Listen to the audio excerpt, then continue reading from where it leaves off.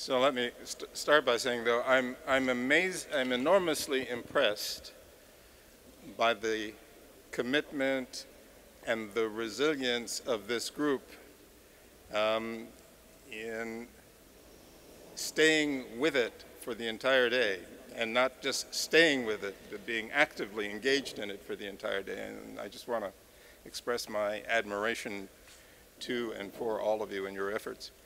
Okay, you ready? What he meant was he tried to several times. But I couldn't. But he couldn't. Because you guys were saying it's just the way it is. First of all, before we get into the final discussion, there's one thing I would like to do. Often this gets left to the end, and everybody's folding their coats and so forth, and I don't want to do it.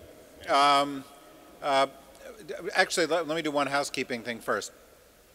At the conclusion of this session, upstairs, there will be a reception in the International Women's Commons. There's food there, as if you have not been fed enough, but there is more food. And there are also beverages of a variety of sorts, which may be more appropriate at that hour. Not for Boko Haram. And in fact, Boko Haram is being excluded. Just to add a certain degree of verisimilitude to what we're doing here. Boko Haram has gone home. Yeah. Well, you know, it's an important point, because this discussion is not for you in your roles, it's for you as each of yourselves as individuals. Secondly, the other thing I'd like to do is I would like to thank the people whose organizational skills made this possible. It is a very, very large group of people. I see Sharon Morris over there, but there is a great group of people here at USIP. And in foreign policy. And Grace Rooney, and the folks from Foreign Policy, and Claire Casey, and the folks from Garton Rothkopf, and a lot of the contractors and others who have come together, whether it's doing video or sound or whatever. There's a lot of moving parts here. I know it seems like just a casual, intimate conversation between friends, but none of it would be possible without all of them. So just one more round of applause for all of those people.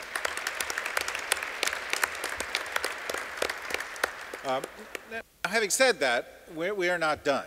We really want to go and we want to provoke a discussion, and the main job of the gentleman to my right here at the front table is to help provoke that discussion by offering up some of their cross-cutting conclusions.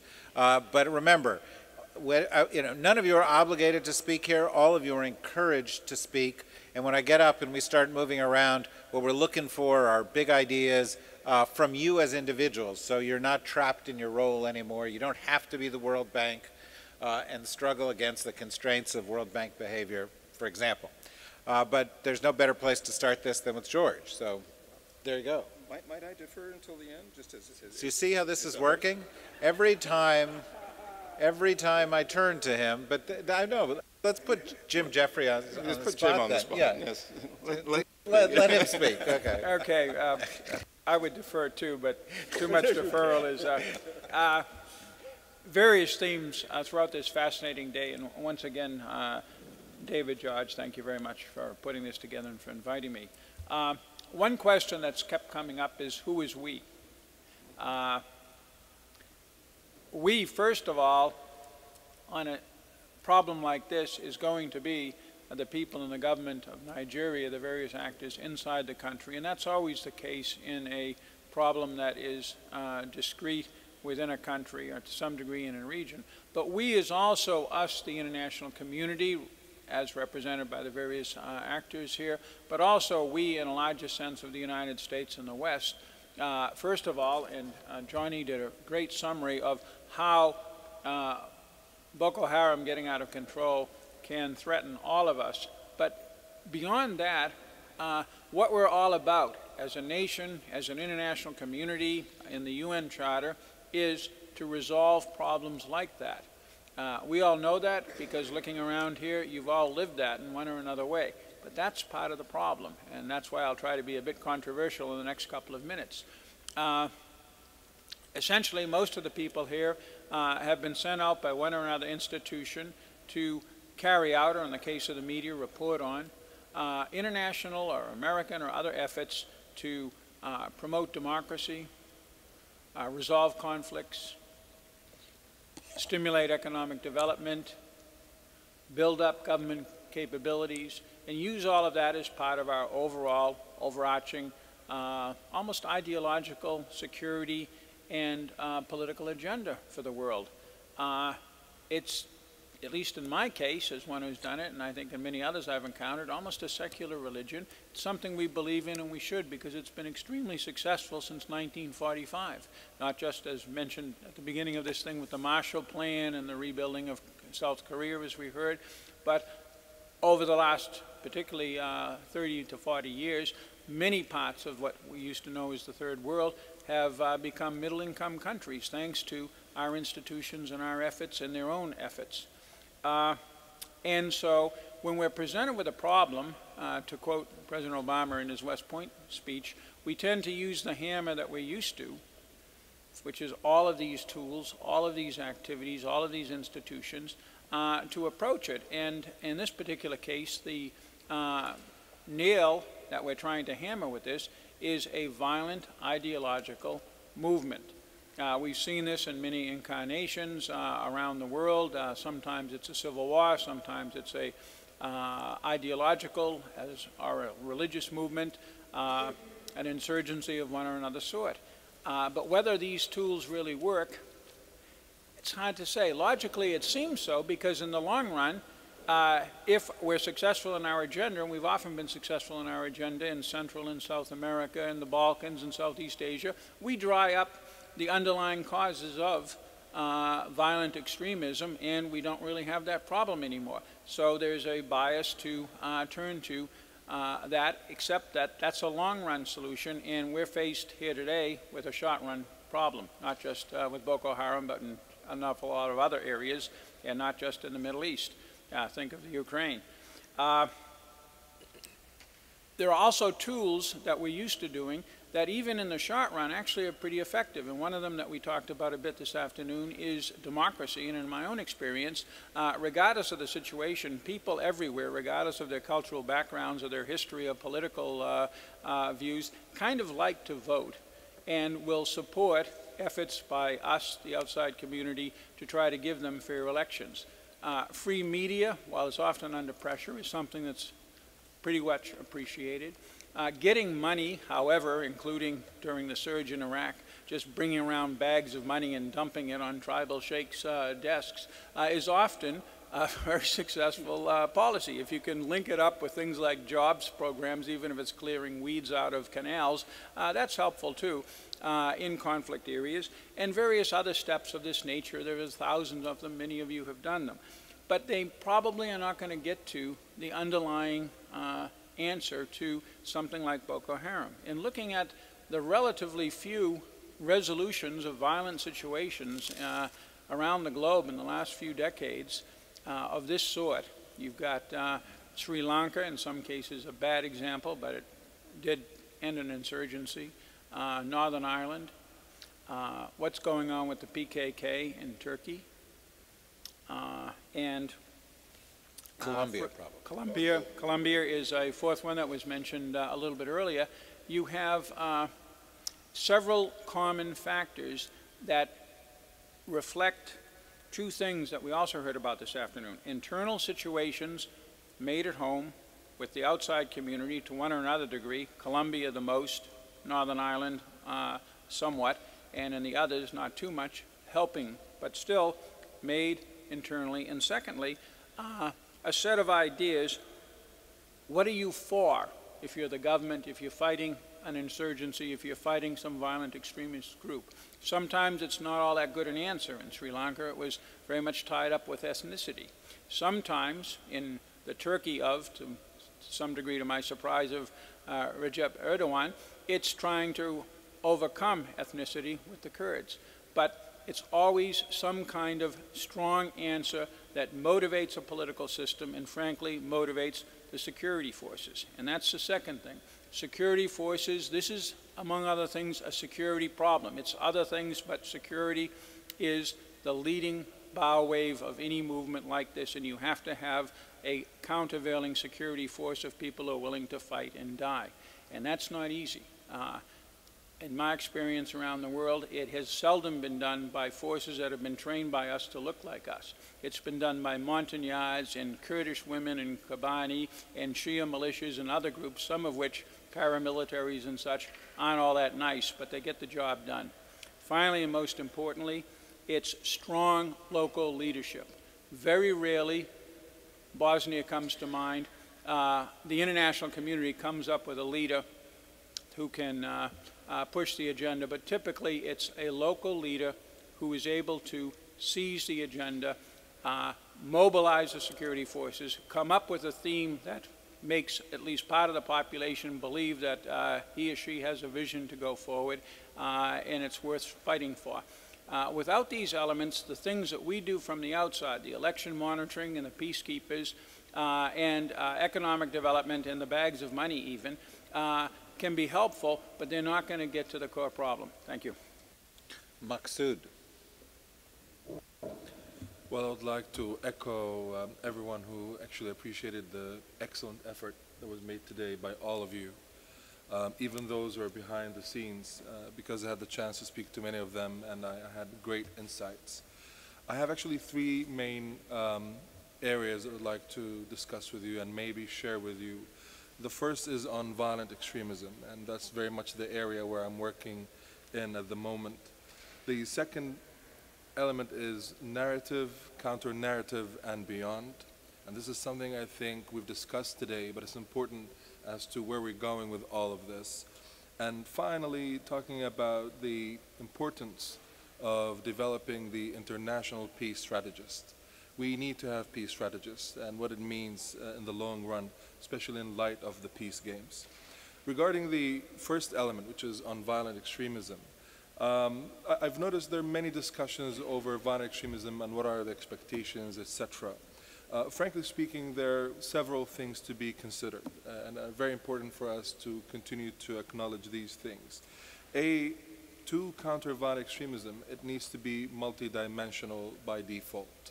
There's no one single factor or variable that can explain violent extremism, nor there's one solution that fits everything or one tablet that will solve all the diseases of the world. Unfortunately, it's so complicated that requires some level of sophistication on our behalf to A, understand, and B, to intervene. And that's not an easy job. Also, the discussions over the role of economy in countering violent extremism, the role of religion in countering violent extremism, the role of ideology in countering violent extremism. I think the key point here, especially the linkage between ideology/religion, it's not about what you believe in or what you embrace or what kind of even political grievances you use to justify. It is about how on earth can you justify the killing, the use of violence against innocent people. And therefore, it's important that when we deal with these issues, that we don't confuse personal choices of faith or political orientation or whatever decisions they make with the fact that whatever they embrace or believe or worldview they share or have or endorse, that this should not ever justify the use of violence against innocent people. And we need to separate these two and come up with solutions or ideas around this. Otherwise, we'll go into a path where it might be very confusing. For public sphere and public exchange of debates and ideas, this is where we can debate if it's true to believe or not to believe, or not being affiliated with any belief at all, or if you endorse this economic model or that economic model, if it works or not. We need to let things for political or public discussions and debate within the social realm. But when it comes to the use of any of the above for basically harming and killing in the name of all these ideals, I think it's important we have clarity and distinction on these matters. Also, one of the interesting issues related to violent extremism, which are very dear to me personally, and I always talked about this in many occasions before, is not about countering violent extremism, because this always puts us in a position where we're always responding, reacting, instead of actually being proactive and setting the stage and setting the tone for what is needed to be done. Therefore, we always talk about positive CVE, or even better, alternative CVE, and the things that we can do and how we can think out of the box. One of the gentlemen I spoke to, Malcolm, he told me about some of the stories of using the role of women or community or youth, looking at the different elements of society in large, the different ideas that could be produced or presented. Therefore, I think we have so much in our disposal to explore that is not yet being touched or even mentioned during the day, which I think is worthy of looking at from a different perspective. Then the second component is the issue of the narrative, counter-narrative, and beyond.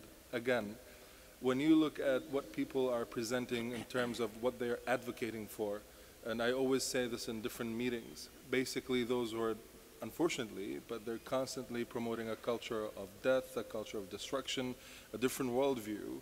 The alternative is maybe to provide some sort of a culture of promotion of life, promotion of construction. It's a very simple equation. There is a vacuum. The youth needs to have some sort of purpose or identity, and then someone else provide them with the alternative. Unless we do something about this, as in being proactive in terms of providing what is the alternative. Is it true that this is the end of history? Is it true that the human potential is at the moment incapable of producing anything new? I don't believe in that. Personally, I'm a very boring classical modernist, and I think there's still more to go forward, and it's too early to say this is it for Homo sapiens, they can't move forward. Therefore, when it comes to understanding there's refreshments afterwards, we know that, so. Well, I'm flying tonight, so Oh, I need to say everything I need to say before I come back to the great Washington. And it is a great Washington. And basically, one of the main ideas that I would like to share with you today is not to be limited or locked with existing axioms, how people define or understand violent extremism, or understand narrative, or we have to counter narrative. I think we need to go beyond that.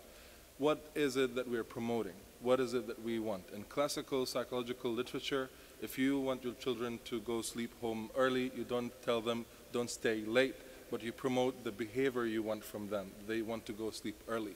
So if you ask a violent extremist, I don't want you to be a violent extremist, it's bad for your health to be a violent extremist. The question would be from their side, so what do you want me to be? What's the alternative? Well, I want you to be a critical thinker. I want you to be culturally intelligent. I want you to be open to different ideas. Be creative, be innovative in your own way, and stop before you actually think doing any kind of harm to others, and basically provide them with the alternative. And this is a big challenge, a challenge on us collectively. Finally, and I thank you for your patience, is basically that a real takeaway from this exercise, and I've been really in a position of honor and privilege to join for the second time, is basically promoting this mindset of having the international peace strategist. Just the way there are the war games where all of these great generals come together and start strategizing. Just the way we had great generals like, for example, Clausewitz in a big fat book called On War, strategizing about how to defeat the enemy and deal with that, that's fine. But can we have also great peace strategists, those who can promote a different approach to things? This is a time of our history where we reach a certain point of civility, where we realize that the ultimate and absolute sense of reasoning and rationalism is to go beyond our own biological urges to kill and shoot and run, basically to build sustainable cultures and be able to move forward with our understanding collectively as humans. There's still more to be done. We as a group of people, we're a sample of what's happening outside in the world, but I believe that there's so much that we can do only if we are able to truly look at things from a different perspective, a perspective other than what's actually being produced and explained. Thank you. Thank you.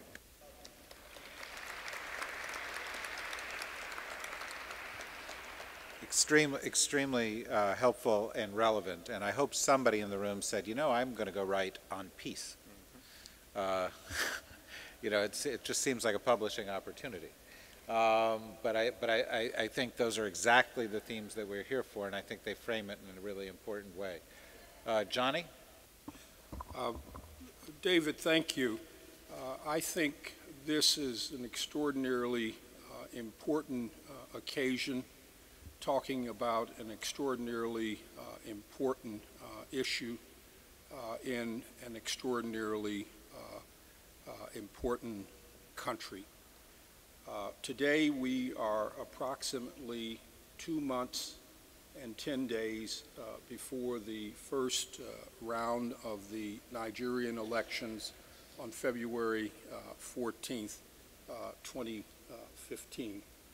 And I can think of no more an important discussion for us here in Washington than to be talking about the most important country in Africa, the continent's largest democracy, largest economy, and a country that we want to see remain strong and unified, and not one that collapses into civil war or Christian-Muslim strife. Let me say a few things about what I've heard over the last day and night, and also at the end posit a few recommendations. First of all, we know that extremism is indeed a global phenomena. It's not exclusive to one region of the world, and certainly what is happening in Nigeria, northern Nigeria, is not unique. That said, based on a lot of things that we've heard over the course of the day and last night, that there are some things that we should all remember.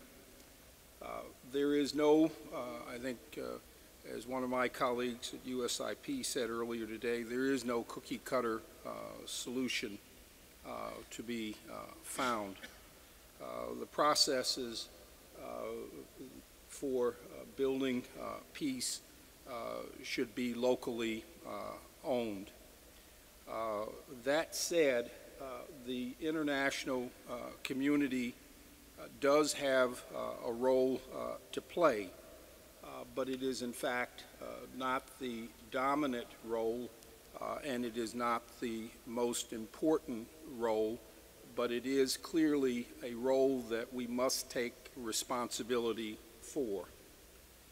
Equally, in most of these cases, a military only or a security response only solution will not work. Focusing specifically on Nigeria, the Boko Haram problem, as we all know, has been caused by a variety of political, economic, and sociological and historical factors. Therefore, a multiple set of solutions will have to be used to resolve this problem.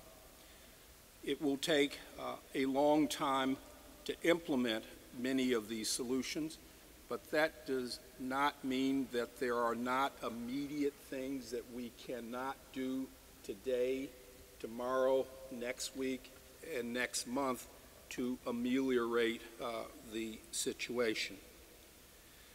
It is important to remember the drivers of this conflict.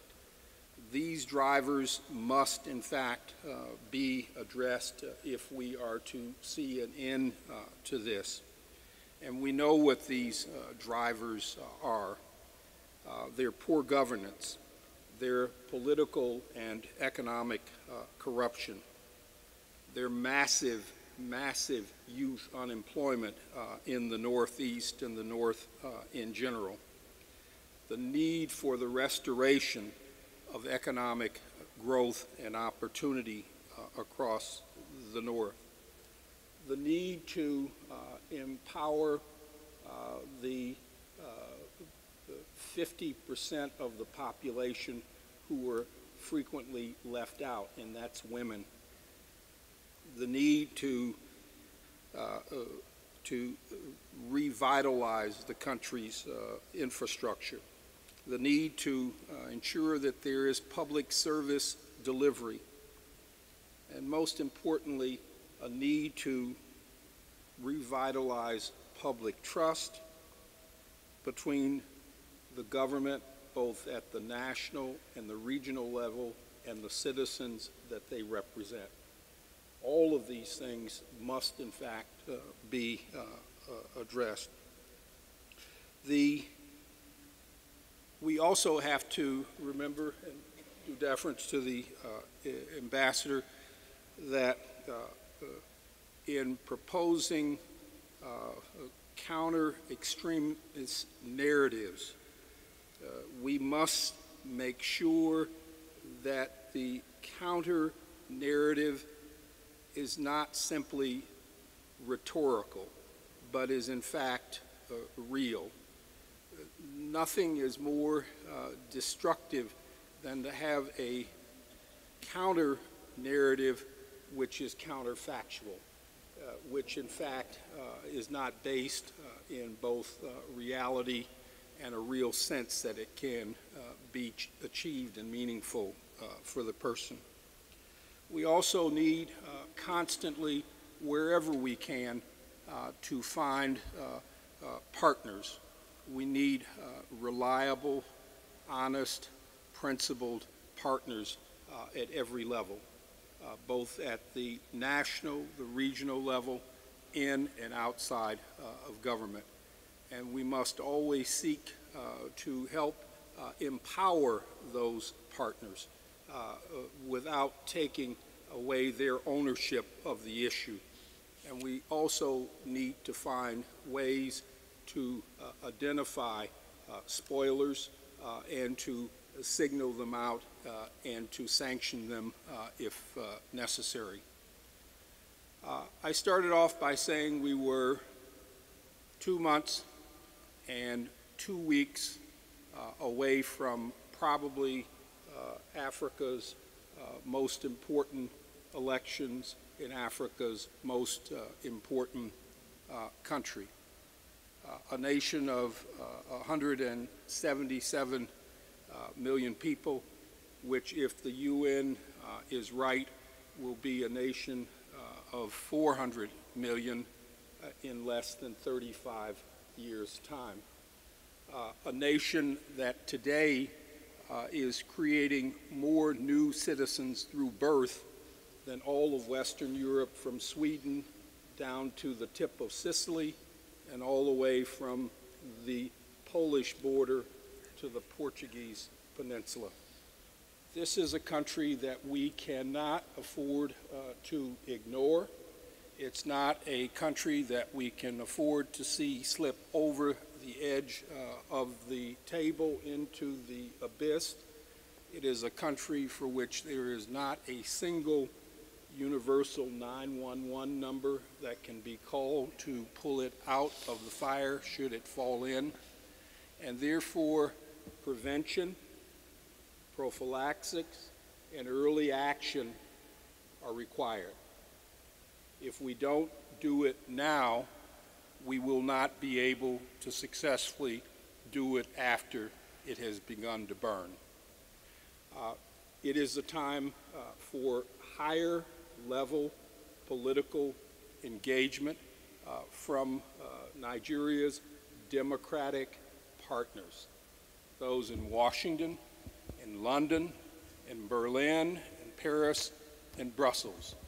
It is not after the last slide on the second scenario has materialized. It's not after the country has begun to burn and disintegrate. The time is now for the prevention, for the operating theater is not large enough to take the work that will have to be done to salvage this. So the thought is is that, again, action clearly is required right now. Those who in 3 or 4 months say that they weren't warned should stay and say they were, based on part of what has happened here today. The warning signals are out there.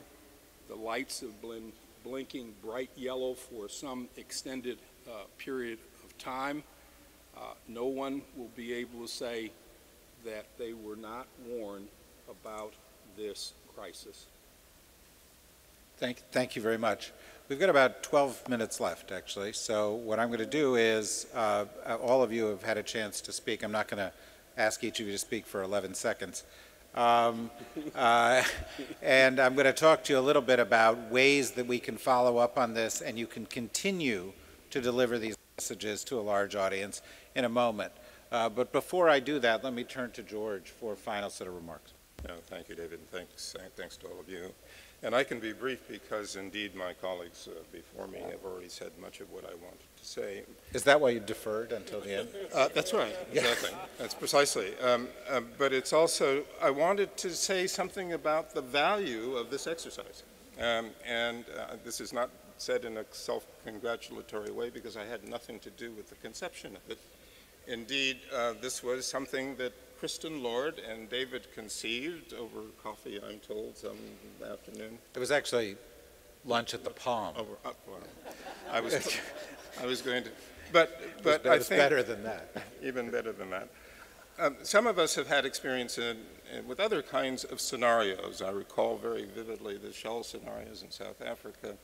I recall also the use and the utility of scenarios that were done to show projections on what would happen if HIV/AIDS were not addressed in the African context. And one of the things that those scenarios do is that they show us what the possibilities, for better or worse, are if certain things are allowed to continue on their course. And certainly the conversation that we've had here today strongly indicates that if something is not done urgently to address the drivers that we have seen, the outcome is going to be predictable and predictably nasty. And so one of the values of these scenarios is indeed to inform us of how we ought to change our current behavior. We started out, I would dare say, somewhat prosaically, saying we were constrained very much by the realities of the current situation. But as we progressed through this, we saw that those constraints only increased over time, that the possibilities for constructive and positive action only became more and more limited until the final slide, as Johnny points out, that by that time, we are clearly dealing in the most reactive way with a most disastrous scenario. So what should that say to us? It should say to us, as Johnny has already suggested, that the time for action is now. We still have opportunities and possibilities, and I'm pleased to say that in the course of the conversation, we did indeed identify a number of specific and concrete kinds of things that we could proceed. So that's one thing that this conversation today should help us realize and understand. But I think there are also other ways in which we can use this exercise today, and that is in our conversations with our other interlocutors. And I'm thinking particularly of the Nigerian government and with the Nigerian opposition. Because at the end of the day, it seems to me that if there is to be a real change in the dynamic, it's going to have to come out of some kind of an understanding between the key political actors in Nigeria, that this flow of events serves neither of their interests, and the only set of actors that's going to benefit out of this is Boko Haram. And I think that's what... They're not actually Boko Haram. I know you're pointing... I understand. I'm trying to illustrate it. Okay. But the point is that, I mean, it seems to me one of the clear things that comes out of this is that we need to be looking for points of convergence among the principal political actors in Nigeria that would change the dynamic in this current situation that does not lead us to that final slide on the show. So I simply wanted to say that, and I hope that we will find ways, both in the way we write up the results of this, that we use it, that we can use it in ways in our conversations, our respective conversations with others. The last point is the notion of the strategy, the peace strategy and the peace strategist. Needless to say, USIP likes to think of itself as being precisely in that role. But we also are aware that, that doesn't happen without the broader cooperation of a great many other actors.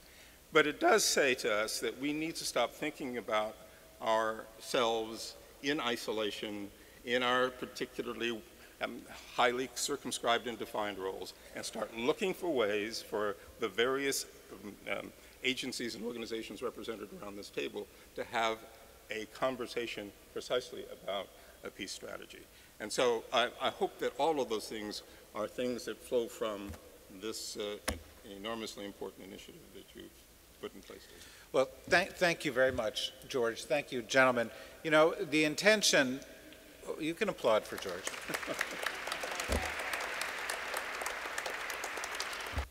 In fact, I think it'd be rude not to applaud for George, because we are here in his house, and this has been a remarkable day, right? You know, I thought perhaps we would end up with a little bit more dialogue. Everybody here has really participated actively. You've been a terrific group, not just because you've participated actively, but because you've brought to the discussion an enormous amount of experience, depth, and many, many perspectives. And I include the audience who participated in this as well. I think this is one of the great things about this. And one of the things that amplifies what George is saying and what Maksud and Jim and Johnny were saying is that whatever ideas we may have come up with, and all of us view this through our own eyes and see it in different perspectives, all of you will now go out from here and you will take those things and you will share them with other people. All of you will have had experience, this experience, interacting with one another, cross-pollinating ideas, and you will take that and share it with other people. You know, we've done some remarkable things today, and I'm glad Yusuf is here because, you know, it couldn't happen without the support of the United Arab Emirates and the embassy here, but it's already had a broad impact. We joked a little bit about this, but the reality is that it was one of the top trending topics on Twitter all day in Washington, D.C. So it was having a social media impact. It was live streamed, so it was reaching out to the world, and people will be able to view this wherever they are, whenever they want to, via the live streaming. Foreign Policy has a peace channel, which is part of this whole project, where articles about the peace game will have appeared, where a summary of this peace game will appear, and that reaches 3 to 4 million people each month around the world. I am inviting each of you right at this particular moment to participate in the Peace Channel. The purpose of this channel is to increase the dialogue about peace and peace strategies and ideas for peace so that we give it the kind of attention that most organizations typically give to war. So send me the articles. Tom Stackpole is up there. There he is, waving his hand. He's one of the people who edits the Peace Channel, and send him the articles. But he and Sayward Darby, who's a senior editor, will go through this and help pull together your pieces so that we have an ongoing discussion. We'll have the meeting in Abu Dhabi in June. We will continue to have meetings, although one of our great innovations here is the thought last night that perhaps next year we will do the Abu Dhabi meeting in December and the Washington meeting in May or June. You see what we did there? You know, so that we only have to do this 2 or 3 times before we come up with that kind of thinking. We should get a bunch of experts together for a few days, and finally the light bulb goes off. But in any event, we will have those meetings on an ongoing basis. Obviously, we hope this is something that continues onward and onward, that the scenarios get better, that the approaches get better, that we try new ideas, that we think outside the box, and that we actually become collaborators in the development of this idea that Maksud so eloquently laid out there of being peace strategists, of developing the counter narratives in a constructive way that are not counterfactual, that we can take the tools and the networks and the abilities that all of us have in this room and amplify that out through all of these other things and actually start having as many constructive conversations about peace as we do about conflict. And you know, this goes, and I will conclude with, you know, the point that George just made. If there is any, you know, we don't do these scenarios to come up with a magic solution. There is no magic solution. In fact, very often in these cases, we have found that the perfect is the enemy of the good. That people will say, we will not take action because we do not know clearly who we should be acting with. We will not take action because there are great risks here and we might not be completely successful. We will not take action because we are not sure what that action will actually bring in the long run. And one thing that these scenarios demonstrate unequivocally, time and time again, is that when you embrace that view, you make it certain that it will be harder to take action in the future, that the action will be less successful in the future, and that you will be dealing not with keeping the peace or preserving the peace or extending peace, you will be dealing with conflict. You will be dealing with ending a war and cleaning up with the catastrophe that that often produces. So, you know, if that is the only thing we take away, that we must act now, that we must be creative, that we must think outside the box, that peace strategy deserves as much time and bandwidth as war strategy, then we will be doing something extremely valuable. We couldn't do it without the U.S. Institute of Peace. We couldn't do it without the support of the Embassy of the UAE. We couldn't do it without all of you. And that's why we hope you will contribute to the Peace Channel going forward. That's why we hope that you will return for these future events when they're done in the right place at the right time of year. That's why we hope that you